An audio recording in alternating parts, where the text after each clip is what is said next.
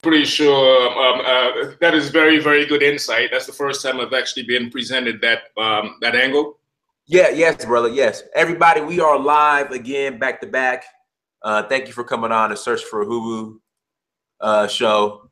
And today we have brother Anari Sengbe. Did I say the last name right? Correct, brother. Sengbe is right. Sengbe.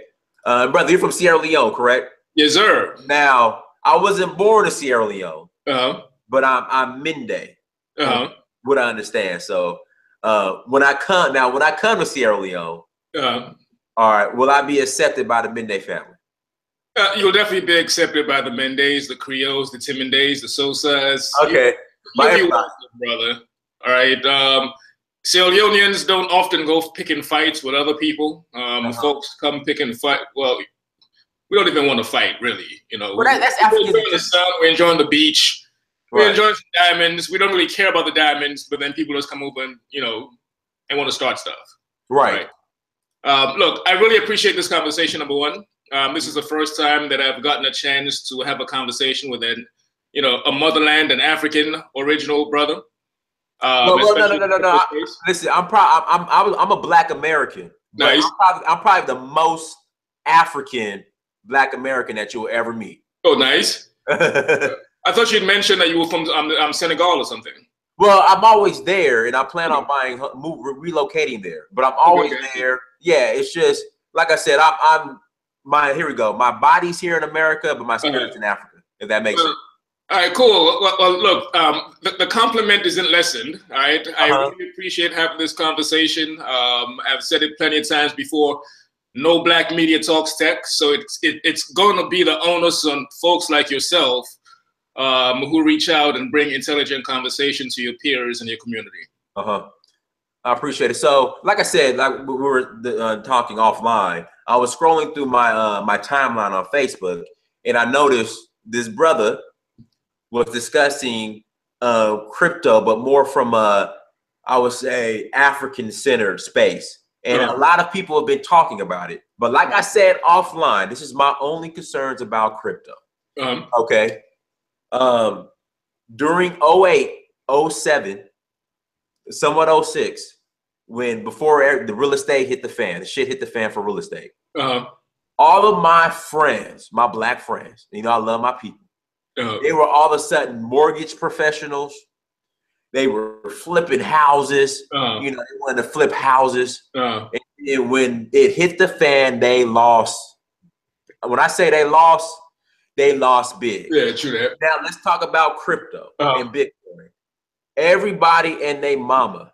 When I say everybody and their mama, the janitor, they talk about taking out their life savings, selling their houses to get some Bitcoin. True that. To me, that's a red flag. And of course they talk about the tulip mania and all that good stuff. Tulip mania. And then I forgot the name of the investor, but a while back, back in the 80s or 70s, he said once his shoe shine boy started giving him stock advice, that's when he pulled out the stock market, and then the stock market crashed immediately. Interested. When people come to you with their concerns like this in regards to crypto, what would be your rebuttal, or how would you address it? Well, look, at this stage, to be quite honest with you, with the unprecedented transfer of wealth that's going on, so here's the difference between the crypto space and the mortgage industry or traditional stock market crashes and so on and so forth, right? Go ahead. In the past, the data has always been manipulated. Okay. It doesn't matter if it's a stock market, Wall Street, or whatever. It's always these crashes happen because someone is doing funny math, right?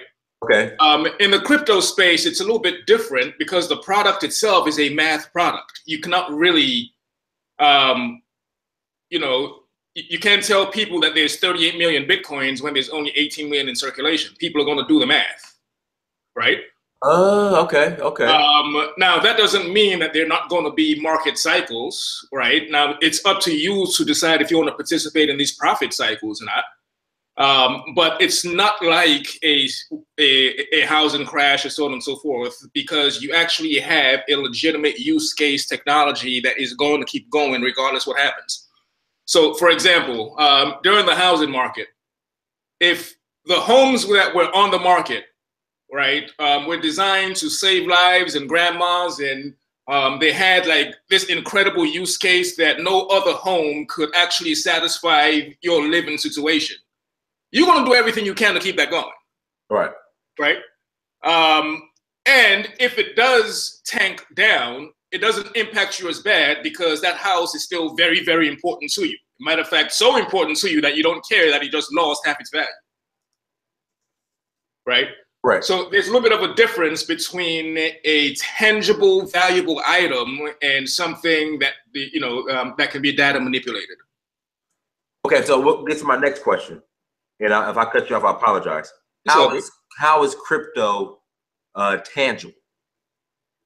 All right. So look, it really all depends on the side of the conversation that we're coming from. Right. I would like for this to be an engaging, productive conversation. Yes, sir. Yes, sir. If it's coming from the side where we're still trying to convince skeptics, okay. At this stage, you know what? If the skeptics are not paying attention to data, then there's nothing we can do about that. Okay. Right? Okay. Let them be. They're drowning. All right. Okay. They're going to stay back on the beach. They're good. They don't want to read any data at this point. Okay. Now, if we're talking about the people who are genuinely curious, oh yes, we've at least went out and bought $5 in Bitcoin. You're not intimidated by the number, right? You're willing to exercise your curiosity and say, look, you know what? It's $5 in Bitcoin. I can spend $5 in Bitcoin a day just to find out how this thing is going to work. Right. Right.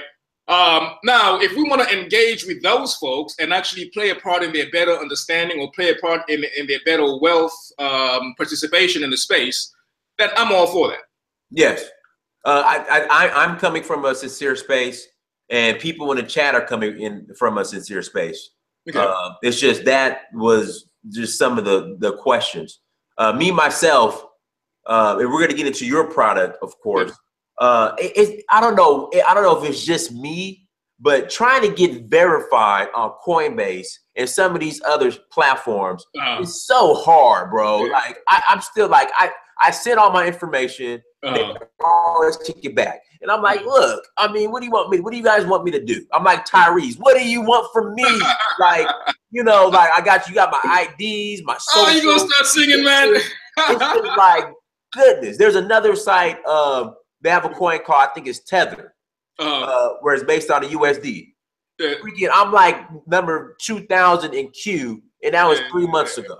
So it's like, I want to get in. It's just this verification process is like, for God's sake, like, I mean, can I just give y'all some money and y'all just give me some crypto? I mean, seriously, like, just make it simple. Yeah, true that. Like, the thing is, it's harder to get verified in the crypto space than it is. Like, I have on my phone, I have Stash and I have Acorn. Valid. Completely simple.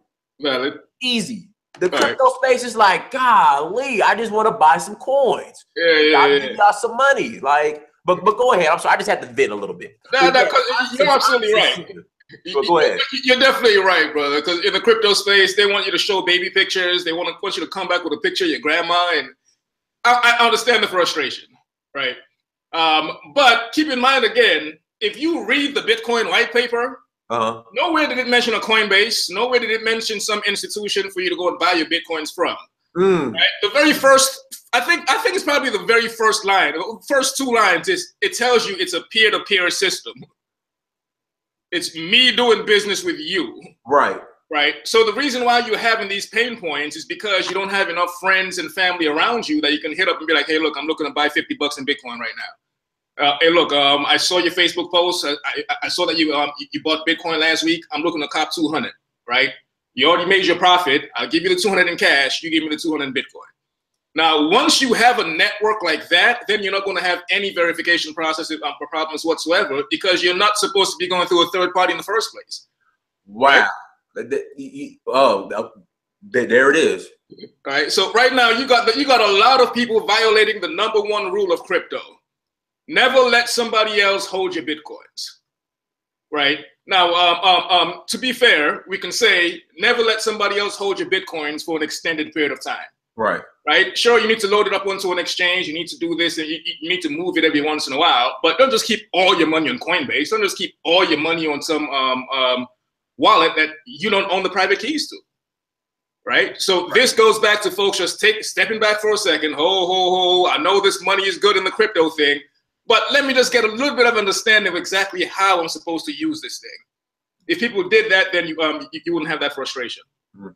Brother, we should have did this on the onset. Can you give people just some background on who you are, where you're from, and how you got involved in the crypto space, and then also to go into your project as well? Okay, I am Anari Sengbe. I love to build cool things. I didn't start out as a coding nerd. I'm building apps and websites. I mainly just started out as an ideas guy, right? I was that kid that always had an idea going on, right? And I was also that kid that would leave the basketball court at 6 o'clock because the season finale of Star Trek was coming on, right? So I had a little bit of that nerd curiosity growing up. Now, eventually, I decided to, start having some of my ideas be put into practice. I would hire developers in India to build things for me. They got too expensive after a while, and I just said, you know what? If they can do it, I can do it. So I hit up Google and taught myself how to code. Right? I code JavaScript, AngularJS, PHP. Google is the best university on the planet. I don't care if Stanford, Harvard, the hell with that. Google is the best university on the planet. Open 24 hours. Right? Shortly after I taught myself how to code, I built a product called Gameraholic. This was a heads-up gaming platform, me versus you for 10, 20 bucks in Madden, Call of Duty on the Xbox or PlayStation, right? But there's always going to be that one cat that loses a $200 game and then call their banks and say, I didn't do it. That wasn't me that just lost for $200 in Madden. And chargebacks became a problem. And you got charged back on it. Yeah. Chargebacks were a major problem in that space, man. Right. It came to the point where at that time I was in the Washington, D.C. area in the DMV. I had to make a decision. Okay, am I either just going to close up shop, or do I pack up and take my talents to San Francisco, the tech capital of the world? Right. I did just that. This was late 2009, early 2010. And there I discovered Bitcoin because I was explaining that chargeback problem to one of my developer comrades, and the first thing he said was Bitcoin. Right. Now, it made sense to me back then, right? And the reason why it made sense to me back then wasn't necessarily so because of the math of the technology. I just found it really, really curious that as Barack got into office, all of a sudden we got this new money, right? I'm not trying to make it sound like a conspiracy, this, that, or the other, but that's just way too much of a coincidence for me. In the era of a very sophisticated president, all of a sudden you have this very sophisticated currency come about by who knows who. Nobody knows who put it out. But it's clearly African math behind it, right?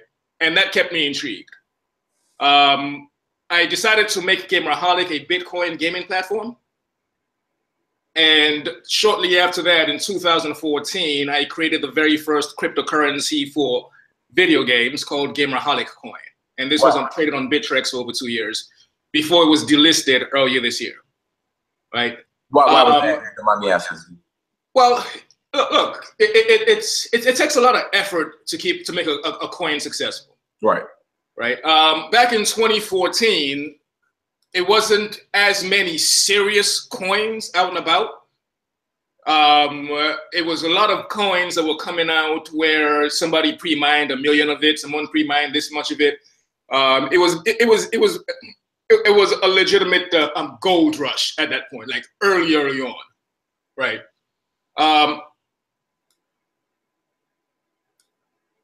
The fact that it was on Bittrex for 2 years is a very, very good thing. Right. That gaming cryptocurrency lasted that long.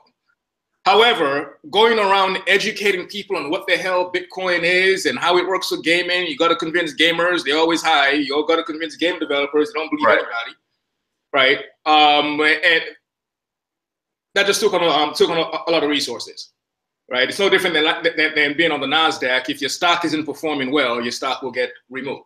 Right. Did you have a question or? No. I'm just listening. Go ahead, brother.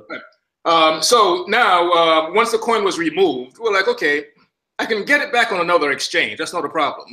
It is more than Bittrex. It's Poloniex, Kraken, Cryptopia, Yobit, and the list goes on, right? And most exchanges, you can just pay them, $1,000. Some of them are asking for half a Bitcoin, whatever, for you to get your coin listed on the exchange. We could easily do that. Right. Or we could take a step back for a second and actually re-examine and say, well, if we put this back on the exchange, how are we going to make it extremely successful this time around, especially knowing that it's going to be on a lesser exchange, right? Some of the lessons that I learned in creating your own cryptocurrency is, number one, speculators are not your users. Right? The people who are trading on Bittrex and Poloniex, they're not going to take 5 minutes to come play your video game or use your product. It just doesn't work that way. Trying to get some money.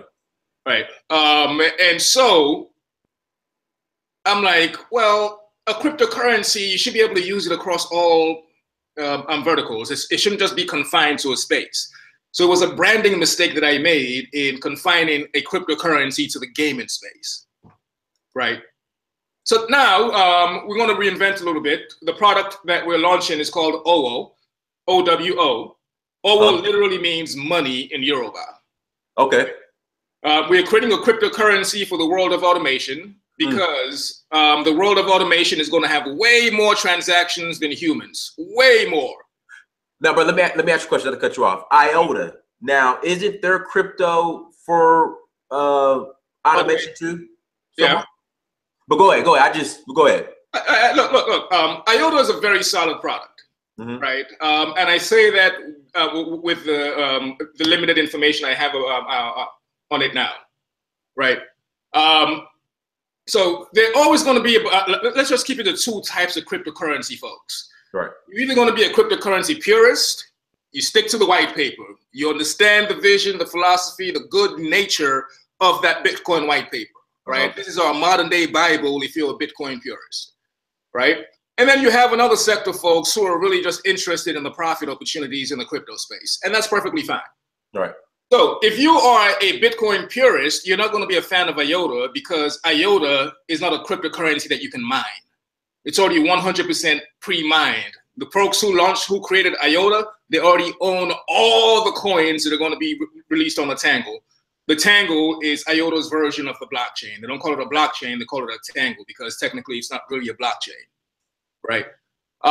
So if you have a cryptocurrency that you can't mine, then you have willingly decided that you are not going to participate in the most profitable environment in the cryptocurrency space. You're not going to allow people to actually make a profit on your currency. Right. Right? The cryptocurrency purists are going to have a problem with that. You can't own all the coins and then make it so that nobody else can even mine and get a little bit of it. Right? So in the world of IoT, IOTA is going to work great because they don't have any transaction fees. It's intended to be instantaneous payments.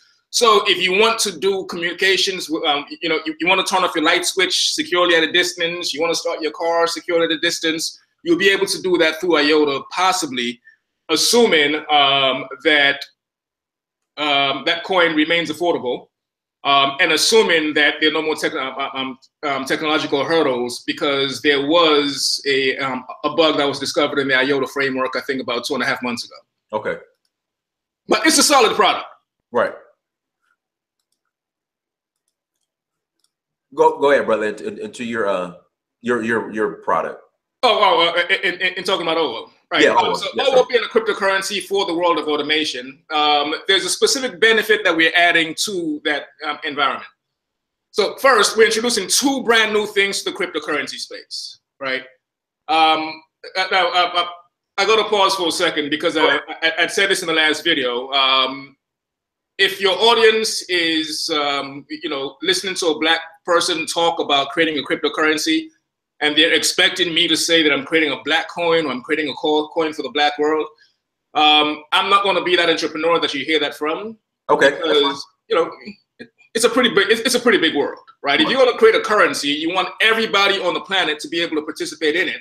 Absolutely. Because actually, that's how you generate the kind of wealth that you're hoping to get out of the cryptocurrency space. I don't think it's about creating a Black coin. It's just, you know, somebody said it in the chat room. Let me, you know, and this makes perfect sense. Is, you know, we're so innovative that, you know, but we're told, or you don't see our faces as being innovative. So just when you see a black person at the head of creating, you know, or participating, or, you know, taking control of this technology, it's amazing. Like, we love it. You know, so it doesn't necessarily mean that, oh man, this better be a black coin for black folks only. No, it's just, dude, we got a brother out here who is doing big things in this space, and that should be acknowledged, and we better support him. But go ahead. I appreciate that. I genuinely appreciate that. It's just that sometimes I have to add in that little pretext because you always get that question, well, why don't we create a coin for Africa? Why don't we create a coin for the black world? Right. Even if you were going to do that, you don't come out and say you were going to do that. Right. Because right now I'm in my office, right? This is pretty much a 24-hour operation. 50 years ago, when you have this many people who look like you and I creating a cryptocurrency, FBI would have raided this office 50 years ago. Right. Like, no ifs or buts about it. FBI, CIA, sheriff's office, all of them would have came. Right. So I don't take lightly the opportunity or the space that we're working in.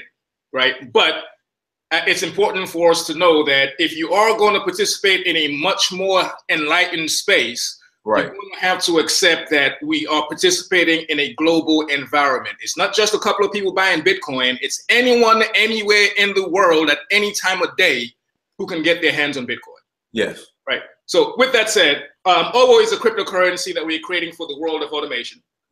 There are two really, really cool technologies that we're actually introducing to the Bitcoin space. No other cryptocurrency has these features. The very first one is called a smart address. What we mean by that is, right now, if you wanted to sell that shirt, and you told me, you know, $10, right, and you gave me the Bitcoin address to send the $10 to. When I get the Bitcoin address, I don't see the shirt. It doesn't have a picture. It doesn't have any product information whatsoever about it. Right? These are dumb static cryptocurrency addresses, as compared to the OWO smart address, which will allow you to append additional information to your address. So when you send me your OWO address, if you wanted to add a picture of the shirt, you can add it. If you want to add a web URL to where I'd be able to buy the shirt, you'll be able to append all that information into the address. Now, this becomes very, very, very cool for machine-to-machine transactions, right? Are you familiar with smart contracts? I am. That's pretty much the technology behind Bitcoin, blockchain, right? Am I right or wrong? Definitely utilize the blockchain, but smart contracts themselves are mostly executed on the Ethereum platform. If IOTA goes to the wayside, Ethereum was the leading candidate to rule the world of automation. Okay. Right? But smart contracts can be expensive. A smart contract, me and you can get in a legal agreement where we say, I'm going to loan you $10. I want that $10 to come back to me in 30 days at 2% interest that's taken from this account. And regardless if I'm dead or alive, that contract is going to execute. Right. Right. This is an incredible new world that we're going to move into with smart contracts, because lawyers are gone, accountants are gone. Pretty much probably your freaking landlord is gone, because they can just write a contract for you, and you know, your rent is taken out, it's paid via Ethereum, right? Wow. Now, if you're going to do the smart contracts piece of it, that's going to be expensive for you as a business. Right now, nobody knows what the Ethereum transaction fees are going to be. You had a game of freaking cats almost crash the Ethereum blockchain a couple of weeks ago, right?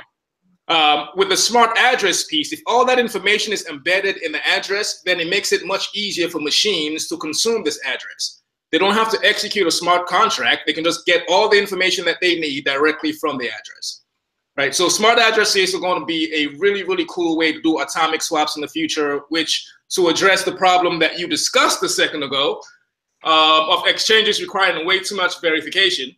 If you're able to do atomic swaps without an exchange, I can trade my OWO for your Bitcoin without going through Bittrex, Poloniex, or whatever, then that solves all your identity problems. Right. Right? And smart addresses are going to make atomic swaps possible in that manner. Right. So that's the very first feature that we're introducing to the world of cryptocurrency via the OWO blockchain. The second one is actually, let's do 3 because I really like the concept of browser mining. Go ahead, brother. I mean, the platform is yours. Yeah. So browser mining is going to go a long way in changing on how we interact on the web. Mm-hmm. Right. So Monero right now is trading at $320, right? Right. The reason why Monero is so popular, or one of the reasons why it's so popular, is because there are a lot of websites that are mining Monero the minute you go to that website. They're not telling you, right? As soon as you land on that website, they have a Monero plugin in their website that actually starts using your computer power to mine Monero for them. Mm-hmm. So compared to advertising, if you are a website that gets 1 million users on a daily basis, you're going to make a fortune as compared to ads. Right. Right. So a couple of months ago, you may have heard about this, where CBS and Showtime, one of their employees actually embedded a Monero plugin in the Showtime website. So you go there, you're watching a movie for 2 hours, you're watching this movie, and your laptop is being used to mine cryptocurrency that entire 2 hours without you knowing about it. Right? Wow. Now, this is an incredible economy opportunity, but we just have to be a little bit more transparent about it with the user.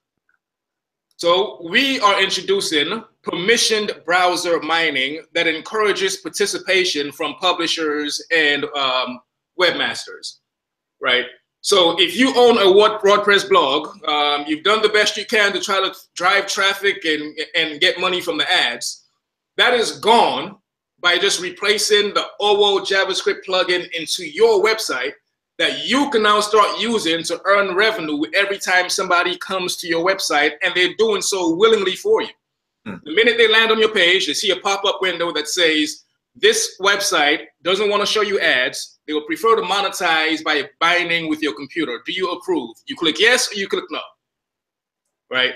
Permissioned browser mining is going to be a game changer, especially for the part of the world where I'm from, where everybody has a cell phone, right? If you can mine cryptocurrency on this, Africa will literally be transformed within 15 years economically. Because everybody in Africa, everybody uses their cell phone for everything. Everybody has a cell phone. You rarely see desktops. When I'm at my friend's house in Africa, somebody might have a laptop here and there. But when I say everybody lives off of this, yeah, everybody lives off of this in Africa. Right. And phones are only going to get more powerful. So eventually they will be able to do some, you know, if there's a kid in Sierra Leone who could make $2 just by leaving their browser running on their phone, oh, I'm cool with that. Right. I'm very, very happy with that. Right. That's one of the features that we're introducing with the OWO blockchain. And then the very last piece is just focusing more so on the circulating supply than the total supply of coins. The white paper is available on the website. It's owo.world, OWO.world. Right. We just put the link in the chat room. Please. Right. So owo.world is an automated trading platform where bots make trades for you 24/7 on Bittrex.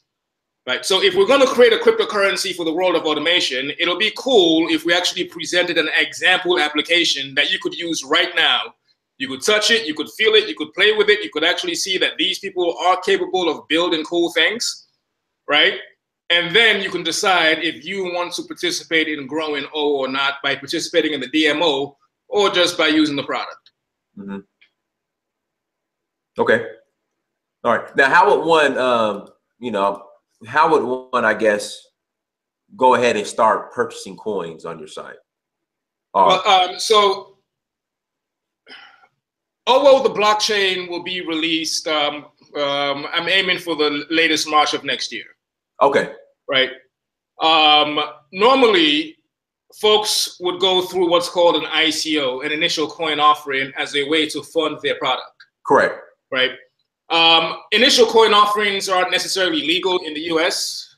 The SEC is going to put up a fuss and so on and so forth about it right now, but I'm confident within the next 2 to 5 years, I think ICOs will become the norm on how you're able to grow your business. Right. Right. So rather than fighting legal hurdles, we decided to invent the DMO, or discounted mining offer. Okay. Right. As a Bitcoin purist, I'm going to participate in some ICOs, but I don't always encourage them, because if you can mine, you don't need to do an ICO. Right. If you can mine the cryptocurrency, you don't need to do an ICO. So we're saying that we will mine these many coins for you at this price. And right now it's 5 cents each per OO. Now, when you go on OO.world, again, it's an automated trading platform. The world of automation is fast approaching, right? Don't get worried about folks saying that robots are going to take your jobs and so on and so forth. They're definitely going to take your jobs, right? But robots, or the world of automation, is also going to earn you an income, right? Almost everything you do moving forward, or everything you should do moving forward, should be automated at some point. If you can automate the fact that every weekend your clothes get washed, you would do it. Who's not going to do that, right? So if you can automate that 24 hours out the day, there's some kind of automated process that's trying to flip you money, then you do that, right? So the bots run on OO. You're going to need at least 1 OO. You can buy 1 OO for 5 cents. You don't have to go buy 100 OO or 1,000 OO. You can buy 1 for 5 cents. And that would give you access to 50 free bots. When you sign up, you get 2 free bots. But as long as you're holding at least 1 OO, you will have access to 50 bots. Mm-hmm. Okay. Now, there was a question in the chat room. All right. So Africa. We have all the natural resources on the planet. Why not focus on, I guess, reclaiming or taking back over control of our natural resources versus moving more towards technology? All right. So we've all heard about the out of Africa theory, right?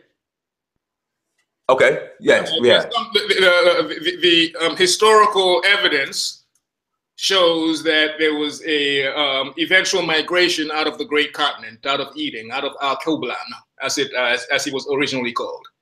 Right. So that may mean a couple of things. You have this amazingly beautiful continent with a whole lot of sun, not too much trouble, right? You're not going to go hungry too long. You know, if you're starving, there's an animal that's going to cross your path at some point that you can whack around. Right. Or you're going to come across a fruit tree somewhere where you can get yourself some mangoes and so on and so forth, right? Right. The only reason why you would want to keep moving further and further and further apart is because, you know, you may be having conflicts, right? Or you want to travel to greener pastures or whatever the case. So naturally, you may have a land, right, that by design requires people to spread out, and in order to have that effect, there always has to be some kind of bump in our heads, right? It doesn't matter if it's from straight up ego or whatever it is. Clearly, globally, there's some angst. There's something in here about Black folk coming together and say, "Hey, what's up? Let's make some big moves." Right. I'm not saying it's that way across the board 100%. However, if you look over the past 20, 30 years, we've yet to have an internet Black billionaire, right? That's a problem, right? In that 25 plus years. Hello? Hold on. I think there's a... Is there an echo? Is it echoing on your end? Test. Is that better? Okay, yeah. So... let me ask you this: what when you say internet Black billionaire, what do you mean specifically? Well, you know, the Facebooks, the Googles, the Twitters, the Instagrams, and so on and so forth, right? Now, would that include like the technology space? Because you have Robert Smith. Are you familiar with him?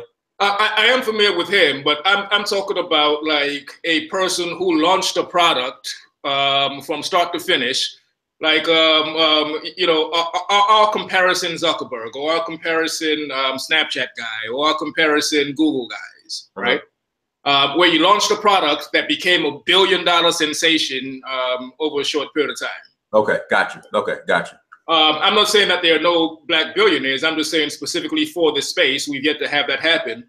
And when you start looking into why this hasn't happened, you may start answering some of those questions as to why there's yet to be a focus on creating a cryptocurrency or realizing the massive opportunity that exists now to cut ourselves from any kind of financial dependence from anybody, anywhere, right?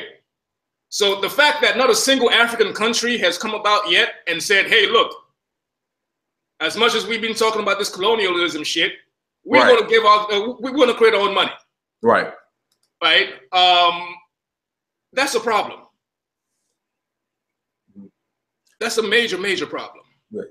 Brother, where are you located? Somebody in the chat room was asking.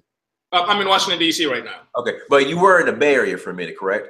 Yeah. I spent the last 5-6 years in San Francisco. Okay. Let's and we could go back to crypto, but let's go into another topic real quick. I know me and you, I don't know if we didn't kind of see eye to eye on it as far as Black America as a collective being a third world country. And I tell people this. I used to live in LA. I used to do mission work, outreach work in an area in LA called Skid Row. Skid Row has the highest homeless population on the planet. I mean, not a planet, but in America, 85 to 90% of people on Skid Row are Black. Okay. I've never seen anything like Skid Row. I know you're in the Bay Area, you see Tent City and stuff like that. I've never seen nothing like that in the 11, 12 countries I've been to in Africa. If you ask me personally, if we took away government assistance here in America, if we took away credit, you know what I mean by credit, you know, credit cards and stuff like that, I think Black people in America will be worse off than in Africa. I know I sent you that article in regards to in Boston, the average net worth, I think it was, of Black people in Boston was $8. And that's just not limited to Boston. That's the thing. I know there was like a UN envoy or someone from the United Nations or World Bank or something came to, I think it was like Alabama or Mississippi. And they were like, look, there's no way this could be considered a first world country the way these conditions people are living in out here. What are your thoughts on that? Like, am I just overgeneralizing? Am I being I mean, what are your thoughts on that? Look, I can't take anything away from your experiences, brother. Right? What you've experienced is true to you, right? Now, we can debate the reasons as to why Skid Row is the way it is or why there's 10 cities all over San Francisco. But I'm going to take responsibility, guy. Okay, go ahead. Go ahead. I am the influencer of everything big and small in my life. Right? Mm-hmm. Now, that's not to say that, you know, tomorrow somebody could give me, you know, a J that is laced with something, and you know, it changes the way I interact with the world forever. Right. Or I can walk out the street. And, you know, I can walk out the street and I get hit by a bus or and so on. Right. But in taking responsibility, I have to first question the people I choose to follow. Right. So for the most part, you could be describing a leadership problem that Black America has yet to, there's a massive void that was really just filled, you know, 8-10 years ago once Barack got perceptually in the play.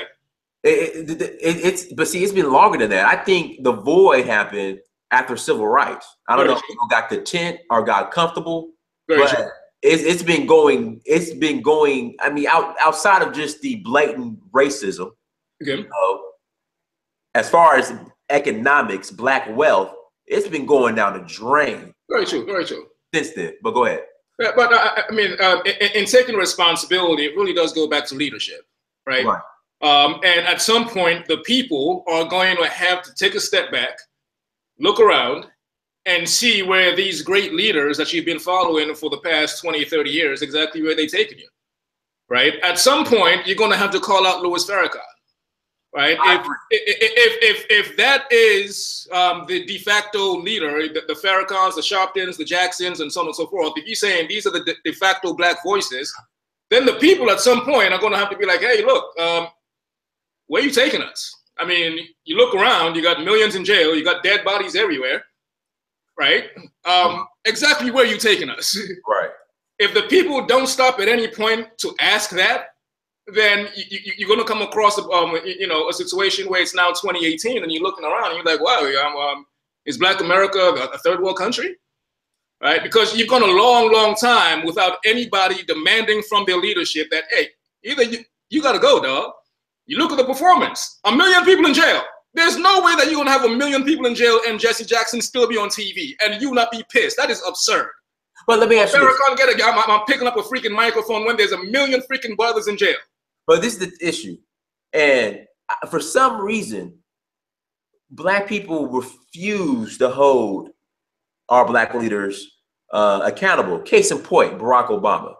You know, you bring up Barack Obama and point a finger at him. Black people will fight you, call you coon, ready to drag you through the streets. I mean, why is that? It is always the give the brother a shot. I mean, come on, brother. Come on, brother. It really all depends on the leadership. On the part of Barack, I am a fierce defender of King Barack, right? Because the intellectual display that he put on board is going to be representative for the next 100, 200 years, right? It gave us back he gave us back our intellectual confidence. So I will fiercely defend as well, right? However, the other leaders who are not capable of doing any, 2%, 3% of his accomplishments, you got to call them out, man, right? Now, it may be a little bit easier said than done because, so it's no different than you were saying that, going through Coinbase and the ID verification at various exchanges is really, really difficult. When there's a much, much easier route of you just getting your friends and family participating in the crypto space, right? In the Black America environment, it is very, very, very tough for you to keep a stable Black mind. And what I mean by that is, since you were yay big, the minute you start watching that television, you're being programmed and subconsciously manipulated to think you're not this, that, or the other, right? And the same thing with our counterparts. There's no white person on this planet who's been watching TV in America for over 20, 25, maybe even 5, 10 years that does not have some kind of subconscious impression about another person. It's impossible. Right? So I stopped being unrealistic and thinking that we live in a perfect world, even though I've pretty much made my subconscious autopilot to everything that's going on around me. Right? It is going to be much, much harder mentally for you as a Black person, or it should be much harder mentally for you as a Black person, because you want to keep this close, small group within your best interests, right? And you can't do that if, the grocery store around the corner only sells products that are not from your community, right? Now, the onus is on you to go on Amazon or to go on buyblack.com and find products that were made by Black manufacturers. That's a lot harder for you, right?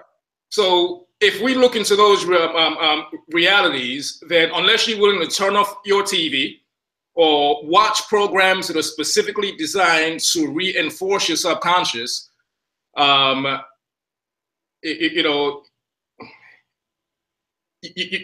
pretty much in line for a very, very long mental battle in the U.S. as compared to anything else. Okay.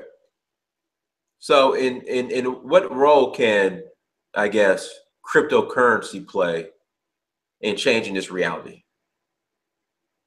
Well, I think we're seeing it, right? Redistribution of wealth. Right. right?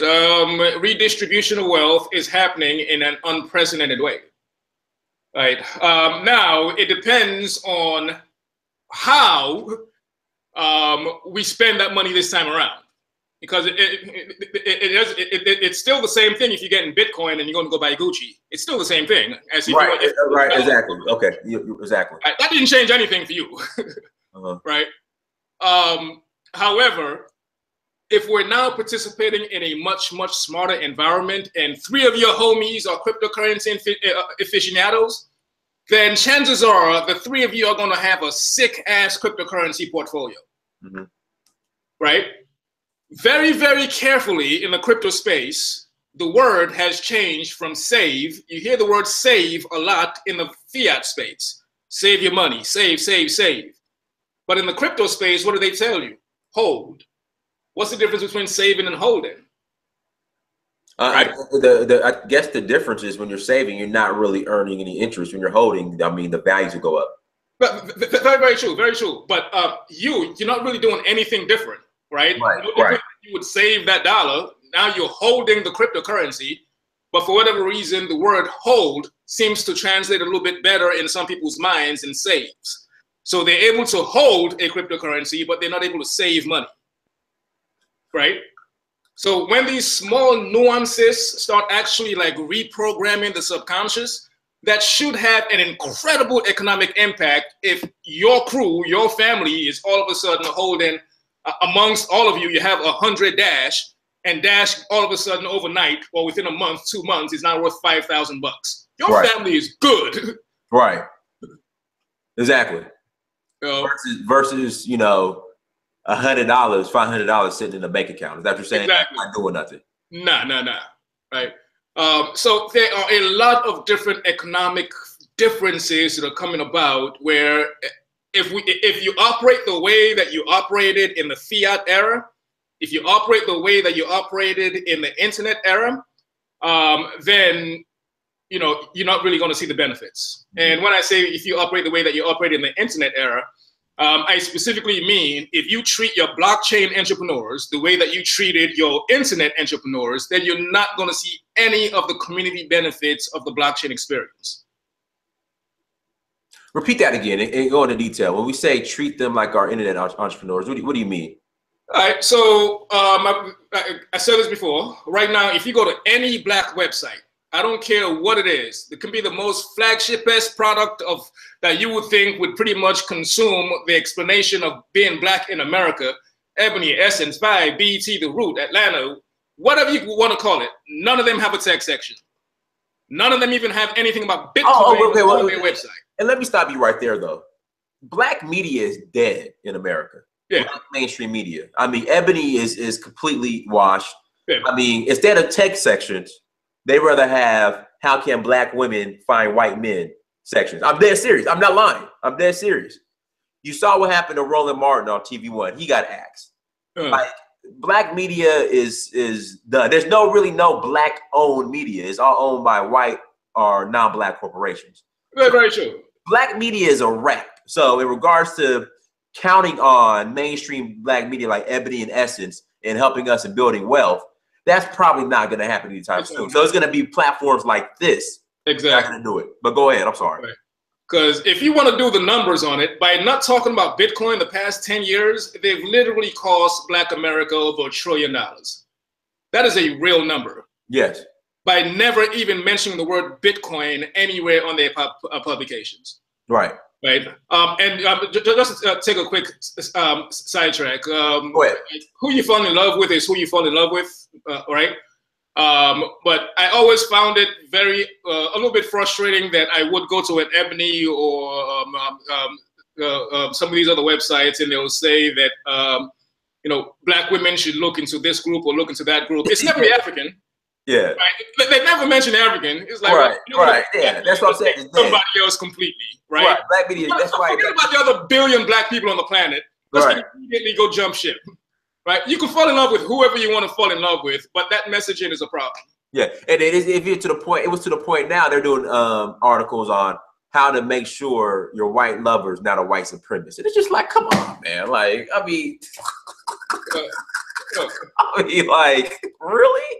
Yeah, but whatever. That's another show. Like I said, you can fall in love with whoever you want to fall in love with, but as our own folks, I just found it really, really interesting that the African was never presented as an option to American Black women. That's pretty frustrating. No, and I said this on my previous show. Then we'll get back on the subject matter. And I'm gonna tell you why the African's not looked at as an option. Because African men are viewed as being abusive. I'm gonna pronounce the word right because a lot of people were sending me emails correcting me. Misogynistic, or however you say it. You know, African women are viewed as being oppressed. So that's why, you know, like African men, okay, are viewed as by these Black feminist intellectuals as being worse than Black American men. So that's why, unless you guys are like Eddie Murphy coming to America, and you guys just got just money and you're a king, it's different. But yeah, but that's why. But go ahead. I'm sorry. Well, look, I really hope that's not the case. No, I hope that is no, not listen, it's the overall perception. It's the case. Like, and just my past show, this is the issue. So Black intellectuals, so-called Black intellectuals, they will get pissed off at CNN, Fox News for stereotyping Black people the wrong way. Will get pissed off. All right. But then when these same news outlets stereotype Africa, they will take it and run with it as true. Very true. I promise you. Like, I'm not making this up. Trust me, I know. Yeah. So yes, that's how a lot of them feel about African men. Like I said, unless you're not coming like Eddie Murphy, Zamunda, or Black Panther, you know, and you have all these resources and gold, they're not even gonna look at you. So you're right. Right. I mean, I came to the States when I was 10. I had the accent was heavy back then. Right. I was probably at least 2 shades darker than I am now. So yeah. All right. Right. It was a really, really cool experience initially when I first got to the States. You do go through a bit of an identity crisis. Right. But then at some point in my adult life, I happily settled within my own identity. However, that still doesn't mean that you know, the assumptions about African men has gone away. Right now, I don't know why that is, man. Dude, I don't know why either. And then also just getting these same, you know, Black intellectuals. I went to a predominantly Black college, HBCU. I went to Howard. You tell them nothing. You can't tell them nothing, you know, because it's like, even then, when it's like, okay, you have disposable income to travel. Okay, America is racist. You know, they have Donald Trump. It's racist. You know, they continue to stereotype Black people, the Republicans and the liberals and the news outlets. But I'm going to take my disposable income on my vacation and I'm going to go to Europe. I would never step foot in Africa because I might get bit by a mosquito. And I heard this story of this lady that got bit by a mosquito and she caught malaria and she died. And they had issues trying to get the body back to America. Swear to God. I'm not making any of this up. And these are our Black intellectuals. That are running Ebony magazine. Cornel West on deck. and then you wonder why, you know, we're having why Black media is dead. Black media is a rap, man. But that goes back to the point that I was making earlier. That if you went to any of these Black media sites, you're not going to see any intelligent conversation ongoing. Right. So that is an incredible hurdle that I experienced as a tech entrepreneur. What? Right. I did everything I was supposed to do. I taught myself how to code. I built a cool product. There was a point of time when I wasn't, you know, I probably wasn't the best citizen. Right. I was listening to a bunch of rappers who were telling me to go do other economical enterprises. We're not gonna say. Rappers gave me a lot of bad advice growing up, man. Right. I didn't know Pops. Right. All I had were the homies. The homies listened to NWA and Jay-Z and Tupac, and you're gonna pick and choose the artistic content that you get. Obviously, amongst every single one of those artists, you can pick and choose content that is very, very good. But they also have a lot of destructive content. Let's not pretend like 90s rap was healthy. Looking back now, right? And so I took a lot of bad economic advice growing up from rappers. Right. I was popping bottles in the club. I was driving a way too expensive car. I was yeah. It happens, man. I mean, it is what it is. I'm grown. I made it out. One lucked up, didn't get killed. Listen to that nonsense. But now. You try to do everything right. Pack up, move to San Francisco. We're going to go the entrepreneur route. And then you find out that you actually have no support environment whatsoever. Nope. Right? So here is the process that I noticed for other communities that go to San Francisco. Go ahead. When I touched down in San Francisco, I stayed at a place called the Startup House. The Startup House was this big warehouse. It used to be an old porno studio. Then an Australian came, rented it out, made it look nice, and put bunk beds all over the place, right? So if you're a developer coming to San Francisco, you're guaranteed a cheap place to stay. You can pay $40 a night for that bunk bed. You can pay $20 to just sleep on the corner over there, or how much ever it is you can afford. You can find somewhere to lay your head for the evening. Right. So this Australian that set it up now has a pile of his Australian friends coming to the States. They got a cheap place to stay. He's already worked out some networks where he can make introductions to this investor, this business person, and so on and so forth. That is an ecosystem that is in place for folks, his homies. As soon as they touch down, they good, right? Indians do the same thing. Anybody can do the same thing. The Indians of India are hands down the best group that I've seen work together. Right. It's no secret that H-1B visas are a great source of talent for tech companies. Right. So in San Francisco, you'll see a lot of Indians that have traveled to the States to work on an H-1B visa. Right. Whatever problems that they had back in India, because they got some stuff going on over there where me and you, our shaded complexion, we beat worse. But the thing is, like, poverty over there is worse than anywhere on this planet. But the issue is when they come to Africa, when they come here to America, the arrogance is like so much that it's like, I mean, is off the chain, especially when I'm in East Africa. When I went to Kenya and Tanzania, oh man. But go ahead. So you do have that air of confidence / arrogance from the very successful Indians, but the ones who are strappers like us, right? Who normally, if we were in India, just this shade difference would be a problem within the caste system. Once they get outside of that environment and they're all hustling and working their asses off in America, that caste system is out the window. Right. You're not going to see that I can't mess with you because you Punjabi and I'm not kind of thing, right?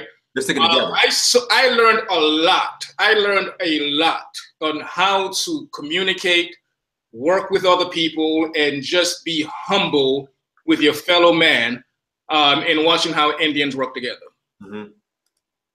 Right? So in San Francisco, you have these great ecosystems that various groups have set up for themselves. The Australians call themselves the Australian Mafia. You had a group of French people, they call themselves the French Mafia.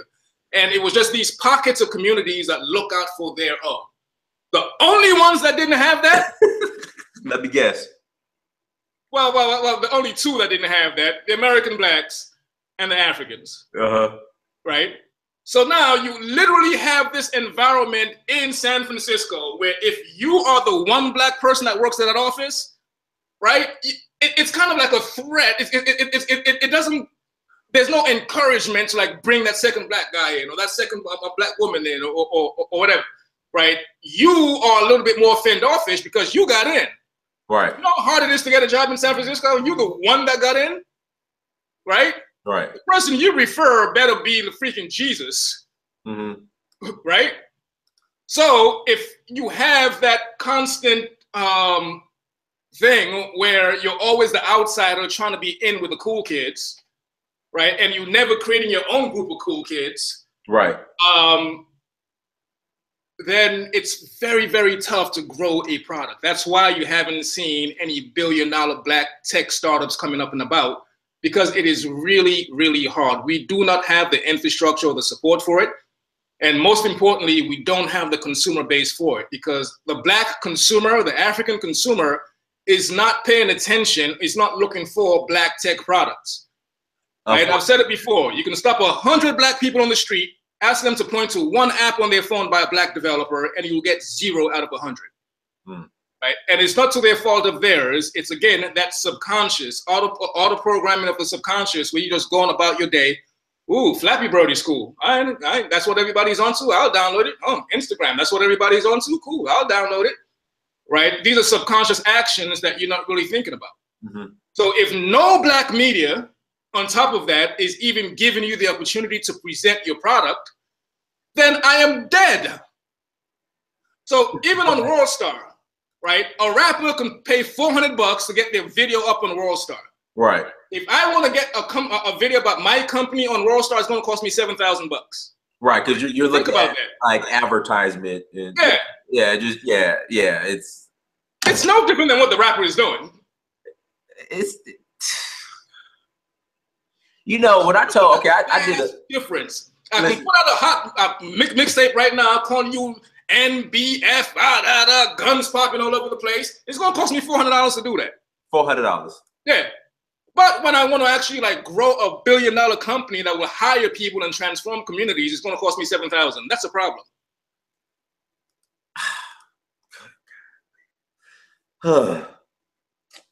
And you're right. And you're right. And we did a like, okay, I don't want to talk about WorldStar because that's another, because we did a video on, he passed away, but it wasn't so nice. Like we necessarily weren't, tripping that he passed away. I'll put it like that. But anyway, that's another video. Whatever. Yeah, but let's see if we got any more questions in the chat room. Let's see here. Let me ask you this. So as far as, will you ever consider relocating back to Africa? Absolutely. Okay.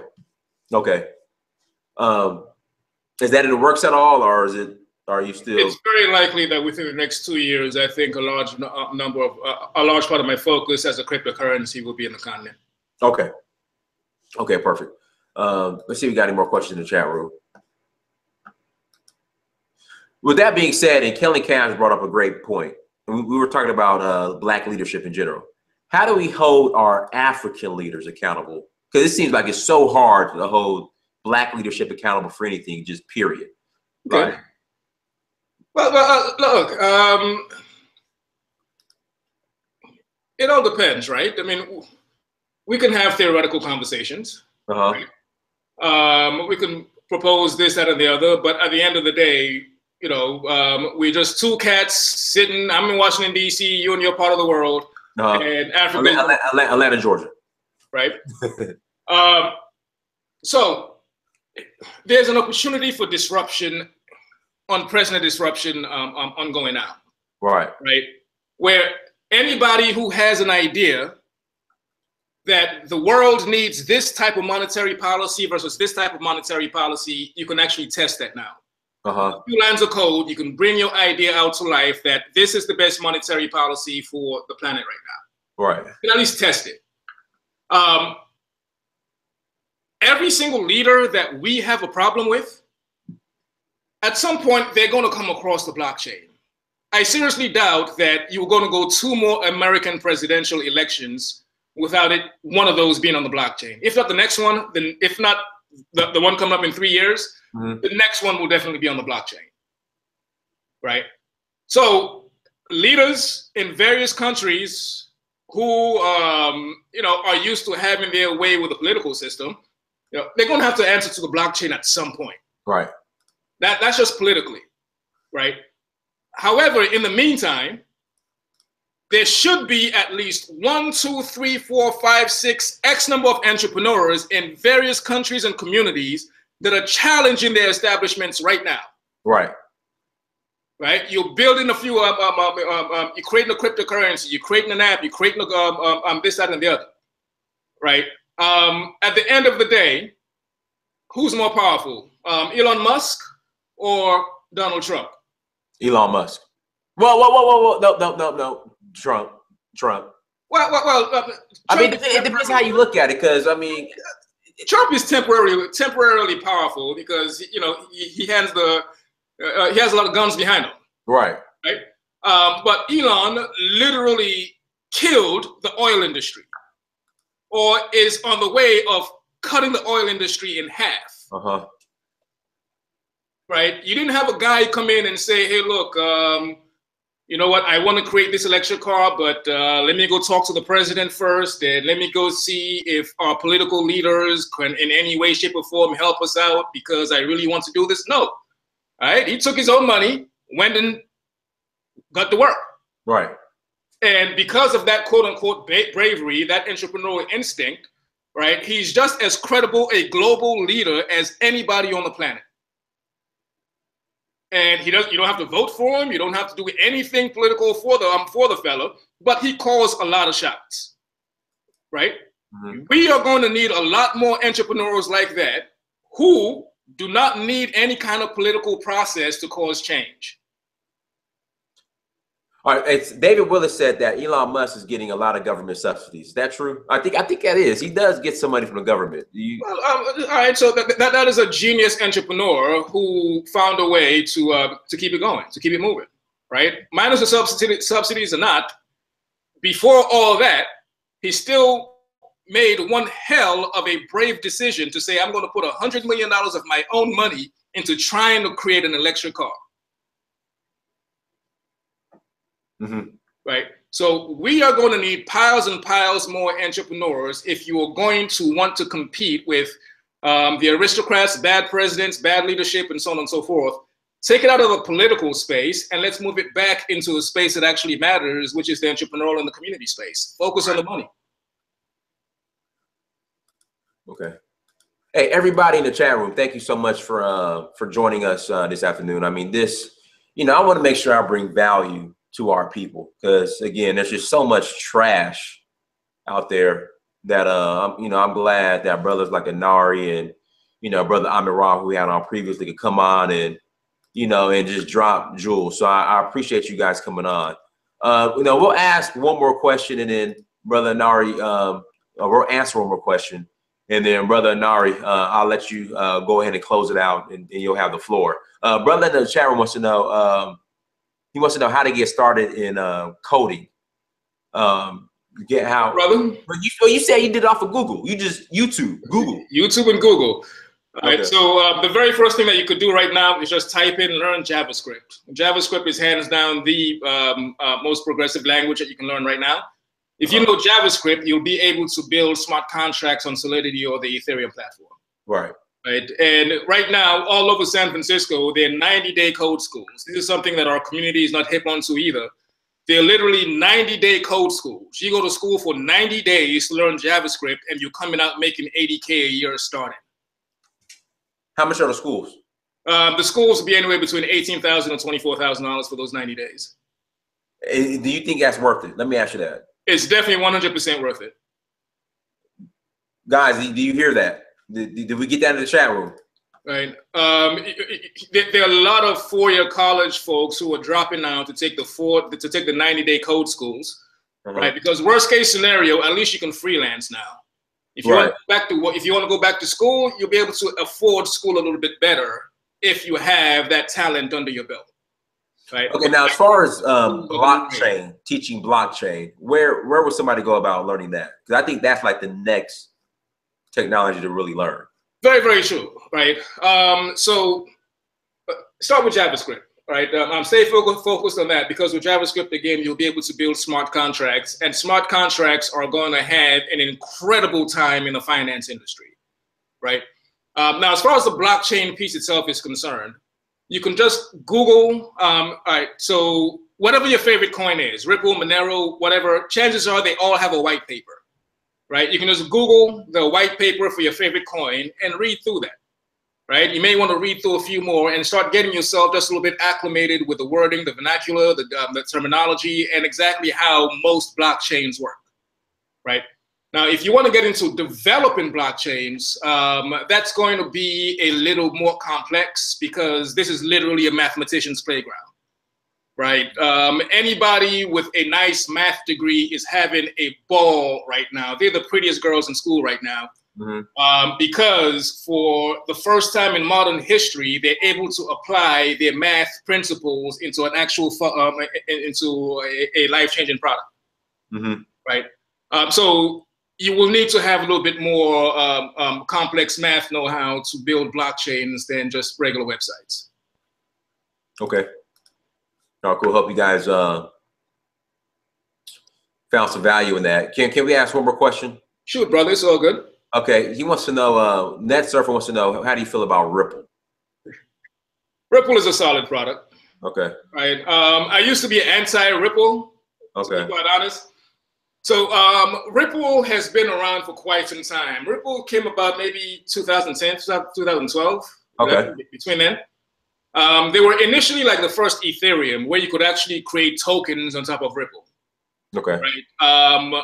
The one problem that the cryptocurrency community had with Ripple is because it's 100% pre-mined, which means, going back to IOTA again, the folks about Ripple already own all 99 billion coins. Again, 99 billion coins, right? So if Ripple ever hits $1, which it's very close to doing, they're trillionaires. Right. Easily. Right? So the cryptocurrency community had a problem with that. It wasn't until a few months ago where the folks about Ripple said, okay, well, we're going to take 30 billion coins out of circulation and put them into escrow. That way you'll have, the community would have a little bit more confidence about the price, right? If you hold Ripple for at least 5 years, you'll be a millionaire, right? Ripple, if you have 10,000 Ripple right now, hold it for at least 5 years and you'll be a millionaire. Because the space that Ripple is going after is the banks directly, in that they're going after the SWIFT transfers, right? SWIFT transfers about $3 trillion in transfers on a daily basis. Listen, when I send money, like my buddy in Namibia, all right, where he's located, he doesn't have a Western Union or a MoneyGram. So I have to, for some reason, so with his bank, I have to send a SWIFT transfer. You know, that SWIFT transfer costs like almost like $40, like 20, 40 bucks. Yeah, they make money. It's crazy. Yeah, it's crazy. Right. So Ripple wants to tear that up. Ripple's objective is to eliminate SWIFT. Right. And the really cool thing about the Ripple technology is every time these banks make transactions, a fraction of Ripple is actually burnt out of circulation. So it starts out of the 99 billion coins now, but eventually you're going to see that number shrink down quite a bit. And that's why if you hold Ripple for at least 5 years, you'll be a millionaire. Wow. Wow. All right, brother. I mean, once again, thank you so much for coming on. I'll let you go ahead and close out. You have the floor. I appreciate the time. Really, I do, brother. You know, it's really going to be on us to have these kind of smart, creative conversations amongst our community. I get some goosebumps sometimes in having these conversations, because you'll find some videos for me going probably back to 2012, 2011. I'm trying to get our people into Bitcoin, right? All over Harlem. I was on 125th trying to get the Moors and all them red pill, blue pill, telling them about Bitcoin, took red pill out to lunch, and it still didn't budge, right? I had my own cryptocurrency and I couldn't get my own community to buy that currency for even 1 cent. That was very, very frustrating, simply because they did not understand the potential at that time. Right. We've come a really, really long way. I'm super glad and energized that the massive amount of people that are participating in the crypto space. I'm glad that you are starting to see the the true potential of this thing. Now, I always give folks advice to at least bury some portion of your Bitcoins. Right. Get in your mind right now how much Bitcoins you want to put to the side. It can be 10% of a Bitcoin, 20% of a Bitcoin. You get a hold of that and you literally bury it in the backyard. You put it, you get an offline wallet. Make sure it can't be burned. No insects can eat it, whatever. You can cut the private key in half, send one half of the private key to grandma in Texas, you keep the other one, right? But as long as you have it in your mind that you're going to set aside X number of Bitcoins that you're not going to touch for at least 2 years. I've lost a fortune in the Bitcoin space by simply losing Bitcoin addresses, right? So I'm advising that you set aside X number of Bitcoin that you're going to not touch for at least 2 years. After you do that, now you can start having some fun in the crypto space. You can trade, you can mine, you can do some sports betting, you can do whatever you want in the crypto space. As long as you got your 10% of a Bitcoin, 20% of a Bitcoin set aside, and it's still making you money, regardless what you're losing while you're having a little bit of fun, right? The second piece of it is if you don't already have a good circle of people, crypto people around you, you're going to need to get some friends in the crypto space. Right? You can go to meetup.com, Google Bitcoin meetups. You should be able to find a Bitcoin meetup in your city. If you don't have one, start one. That's the best way that you're going to be able to meet minds who are interested in having this conversation. Because if it's just you, you're going to be isolated. You're not going to get the best information, right? You can imagine if you and your homie are all in the cryptocurrency, you can be at work and he's hitting you up, hey, IOTA's blowing up, right? Hey, Litecoin is up right now. You want me to get you some? Right. At least you have that profit opportunity amongst friends and family. So it's very, very important that you get your friends and family involved in the crypto space if this is something that you really, really want to be a part of, right? And the very last thing is, the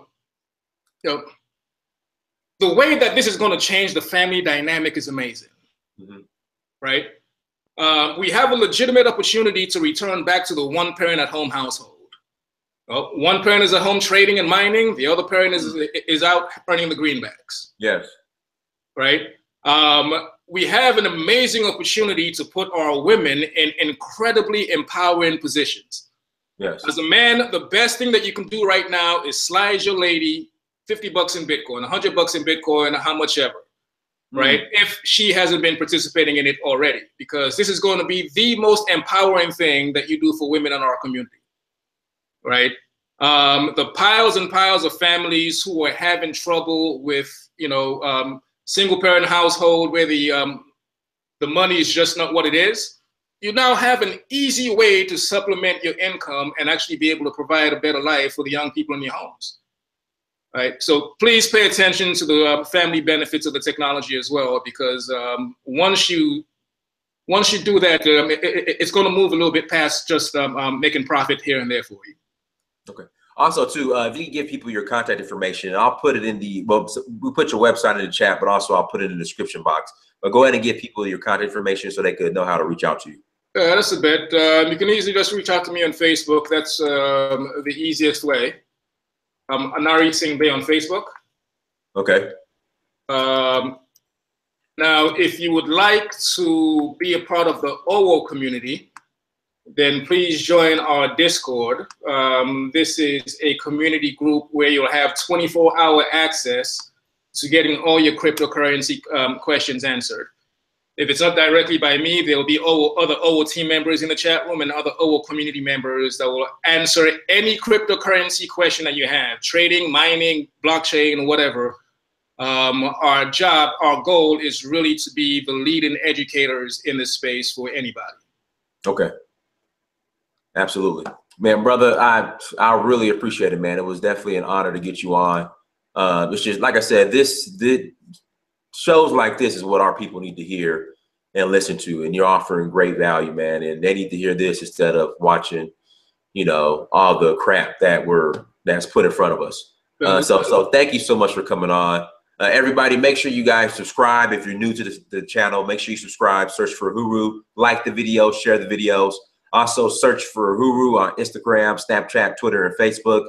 Make sure you go to searchforhuru.com. Make sure you go to dynastymirror.com. And also make sure you go to amazon.com, search your name, Dynasty Mirror. I've written several books, so please support and buy them. Guys, once again, thank you so much for joining the chat. Brother Anari, thank you so much for coming on this day. Enjoy your time. Enjoy your Sunday, everybody. I'll probably be back on later on today. So everybody, thank you so much. I enjoyed it. Till next time, search for who. Peace.